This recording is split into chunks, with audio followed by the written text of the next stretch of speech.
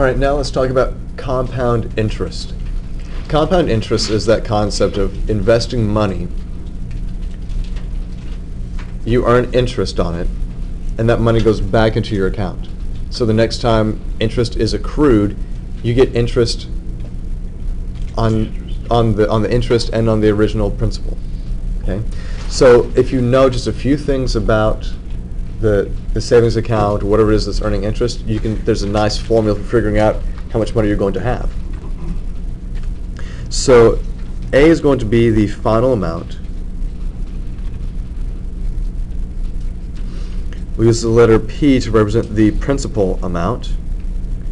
Of course, the principal amount is that's what you start with.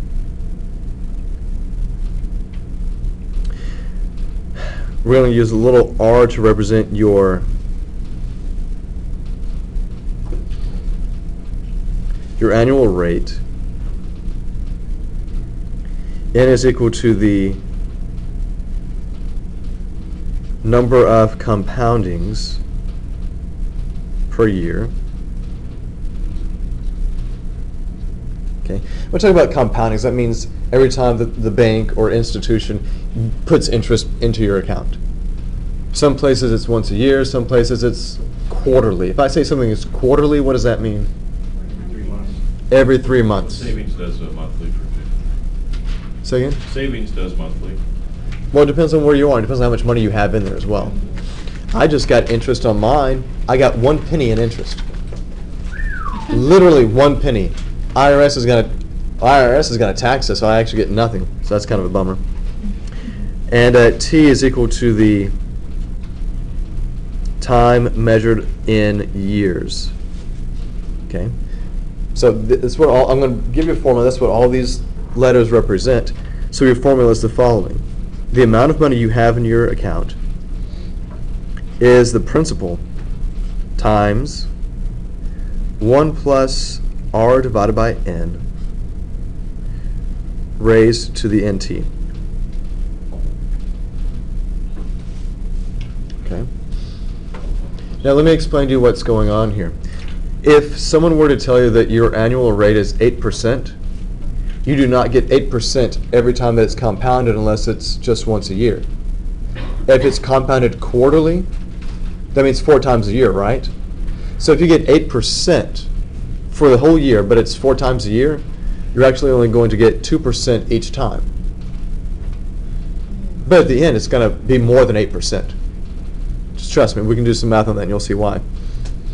N is just the number of times number of compoundings you have every year. If it's quarterly, it's 4. If it's monthly, it's 12, and so on. And of course, T is going to be the total number of years. Now this product up here, this product of N times T, this is the total number of compoundings.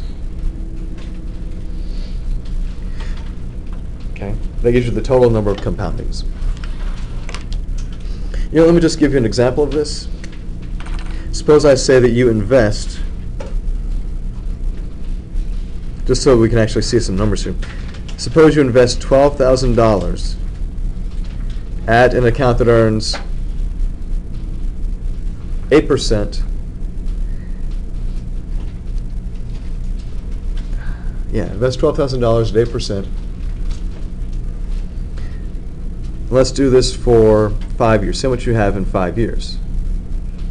Now, when I say in 5 years, I'm going to look at some different examples here. How many times is it? That's what we're going to look at. First, let's see what happens if you do yearly compounding. If I do yearly compounding, that means that my amount of money is my principal, $12,000, times 1 plus, what's your rate? 8%. So you better make sure you convert that correctly as a decimal. So that's 0.08 over, how many times per year am I doing this? 1. Once. N is, again, 1, and your number of years is 5. So think about what this is doing. Every time you're doing a compounding, you get to multiply your original amount times 1.08. Are you with me? If you keep multiplying times 1.08 over and over and over again, your money keeps getting larger and larger. Do you agree? And this power here tells you how many total compoundings you have. If this is something that's done yearly and you do it for 5 years, how many times will the bank put money in your account? Once a year for 5 years is how many total times? 5. Okay, so let's check this out. We better end up with more than $12,000, right? Or the bank is robbing us. So let's see what we have here. I have 12,000 times 1 plus 0.08. I don't need to say divided by 1. That's ridiculous. Raised to the what power? If you do 1 times 5, you're going to have issues here.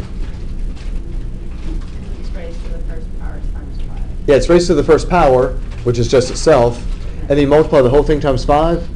Look at the ridiculous answer you get. Wow! I have $65,000!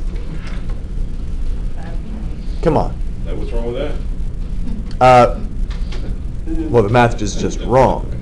So it's 12,000, 1 plus 0.08, raised to the 1 times 5 in parentheses. That's how much money I have. Now, since we are talking about money, how do we round appropriately here? To the hundredth. So that's $17,631.94. Do y'all agree? Now, what do you think would happen if I change this up and I say, you know what, I want you to compound this quarterly. And I forgot a letter. The letters are all there. It's just kind of hard to see. If I compound this quarterly, that means my amount is 12,000. 1 plus 0.08 divided by what? 4. Raised to the what? 4 times. So if it's quarterly done for 5 years, how many total compoundings is that? 20. That's what the 4 times 5 is right here. Let's see what the calculator gives me for this. So you would just divide the 0.08 by 3, right? Right. Wait. Not by 3.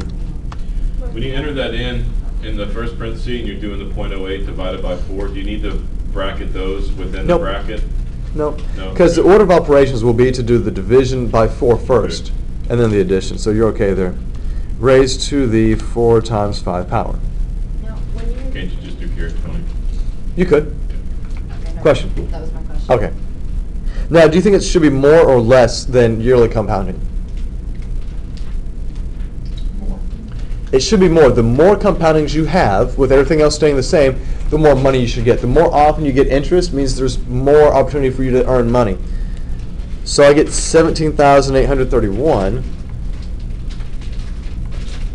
$17,831.37. Do y'all agree with that? What if I go crazier? More? More? Yes, we always want more, don't we? What if we do monthly? Oh yeah!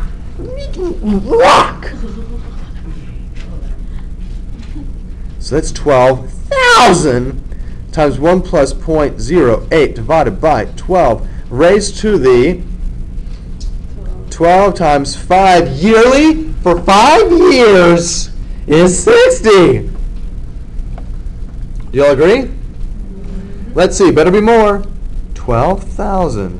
1 plus 0.08 divided by 12, which is the number of months, raised to the 12 times 5. Yes, you could just say 60. 60. 60. That's even more money. But you know what they say, more money, more problems. I was watching a special last night on ESPN 30 for 30 about athletes and money.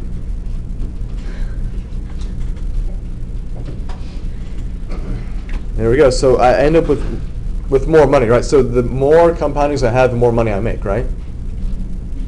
That's fantastic.